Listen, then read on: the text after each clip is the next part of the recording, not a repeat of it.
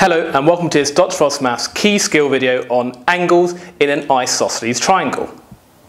Now an isosceles triangle is where two of the sides of the triangle are the same length, and we usually use a mark to indicate when the sides are the same length. Sometimes you might see it with two marks, and that indicates that these are both the same length again, as long as they have matching numbers of marks.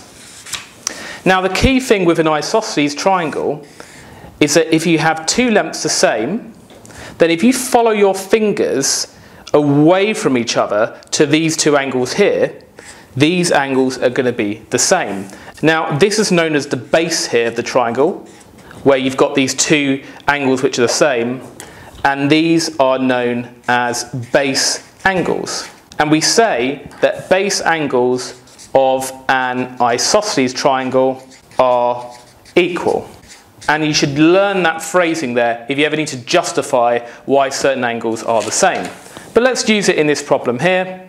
Now if we put our two fingers on the two sides which are the same, and then allow our fingers to go away from each other until we get to two vertices, two corners, then these angles must be the same.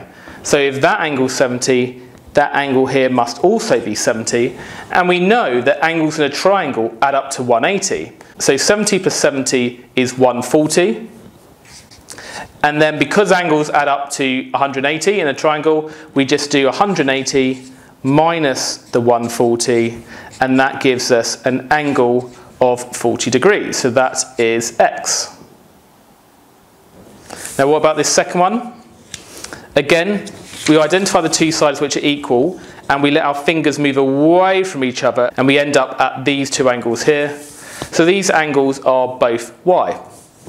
Now if these two angles are the same here, then what we could do is we could subtract that 30 degrees from 180, and that means the remaining angles add up to 150 degrees. Now they're both the same angle, but they add up to 150 degrees, and therefore we can just divide 150 by 2, and that means that y is equal to 75 degrees.